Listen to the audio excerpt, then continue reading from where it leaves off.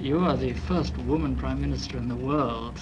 Does this have any effect? Do you think it makes your influence less strong or more strong? I should say more strong.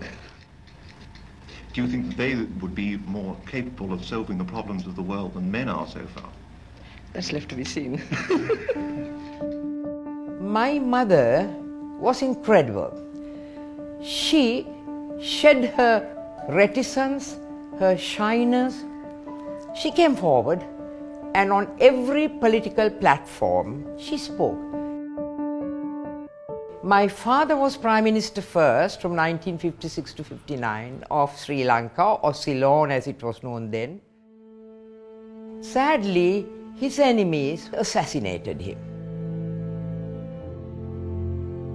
My mother had no intention whatever of going into politics. Her 3 children were fatherless, and she wanted to devote all her time to bringing them up. But there was such a pressure from the party and the people in general that finally she agreed, because she was convinced that it was her duty. My mother's party won the election in 1960. But right-wing forces started saying the nastiest possible things, running down women. How can she lead a political party? But she was utterly unruffled. She said, "Oh, don't worry about it." She carried on. As for us, we 3 felt, my God, we've lost our father to politics. Now, are we going to lose our mother as well? But she never forgot that she was a mother. She took on the mantle of the world's first woman Prime Minister very comfortably. She took to it like a duck to water. I myself was quite amazed how she became passionately fond of the international scene. She played a very important role there. The first woman Premier is Mrs. Bandaranaike of Ceylon. I noticed in no time at all the way she was carrying herself with a great sense of authority.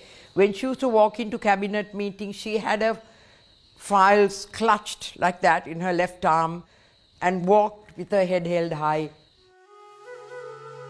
She came across in a very strong way when she was negotiating one-to-one with leaders of other countries.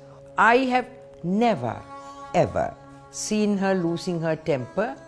She would get angry, but in a very calm, stern manner, she would say what she had to say, which was far more effective. She was very proud of her second daughter, my sister Chandrika. My mother could see that she was a born leader. Wearing a peacock blue sari, the new president took her oaths of office in all 3 of the country's main languages. She was overjoyed when my sister became the president of Sri Lanka. She saw the legacy that her husband left behind, which she took on from there. The mantle had now fallen on her daughter Chandrika. The world's first woman Prime Minister, Sirima Bandaranaike of Sri Lanka, has died at the age of 84. Mrs. Bandaranaike had been voting in the island's general election.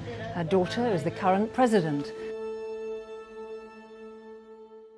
Being the world's first female Prime Minister was very important to her. She felt very proud that she'd done it. Do you hope to see more women in politics? Oh yes, I hope to.